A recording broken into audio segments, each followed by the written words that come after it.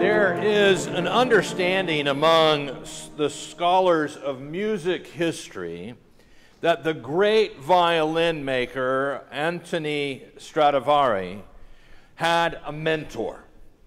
Among the rare 600 instruments valued at over $20 million each by Stradivari, there is one with a marker noting the additional name of Amati in it. Scholars believe Niccolo Amati was his mentor, though this is tenuous at best, given they only have one violin with one tiny note in it to prove it. Well, a dendrochronologist, do you know what that is? It's a big, fancy word. You're going to want to use it at all your parties for the next week. It's a person who measures the rings of trees, essentially. Dr. Mauro Bernabe had an idea measuring the age of trees. He thought, what if I could measure the rings in a Stradivarius instrument and compare it with the rings of an Amati instrument? So a small harp and a cello were found, and the rings of wood on the curls at the end proved without a doubt that they were carved from the same piece of wood. The two instruments, made by two people, obviously shared a workspace, or at least a wood provider. That means that they were more than likely keeping shop together, supporting the theory that Amati was Stradivari's mentor. This illustrates the interconnection of things, I think, of objects and people, strings tying us ever more together in terms of quantum physics. This is quite literally true. We are bound together. It's a brilliant way to think about the importance of the doctrine of the Trinity in our church. Today being Trinity Sunday. The Trinity is at the center of our theology about creation and the cosmos, our understanding of ministry and mission and evangelism and service to others. There it is. It is at the core of our work as a Christian community to be bound together as one, just as those hymns kept saying to us over and over, repeating our diversity and our unity together. It is at the center of our life, loving one another and those in our wider communities.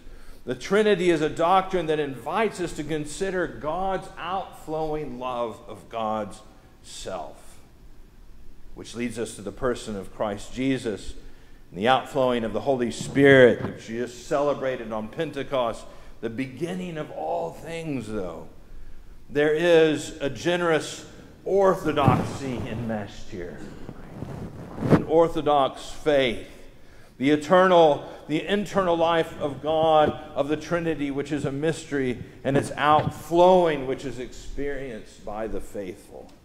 It is literally handed off from me to those being baptized, to those I confirm, to those I ordain.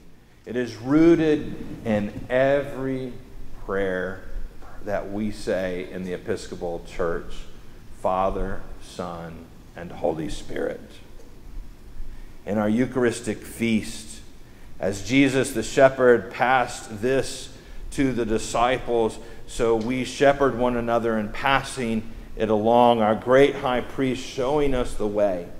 Like Amati to his novice, Stradivari, like the rings shared in the wood of their instruments, were made from one commonality, shared physically and spiritually with each other, attached and strung together. Today, we remember and we celebrate the core, the foundation, the inseparability of each of us and of the Trinity with our very proclamation and action as Episcopalians. Today, we remind ourselves in the baptism that we are getting ready to do that nothing separates us from each other and nothing separates us from the love of God. We remind ourselves by virtue of baptism that we are forever forever united in the family of God, drawn in by God's gift of grace through Jesus upon his cross, by the indwelling and embracing power of the Spirit. We are, you and I, Michael and Camilla, we are forever members of the divine community in heaven and on earth, which we celebrate in the doctrine of the Trinity. In the name of the Father, and of the Son, and of the Holy Spirit.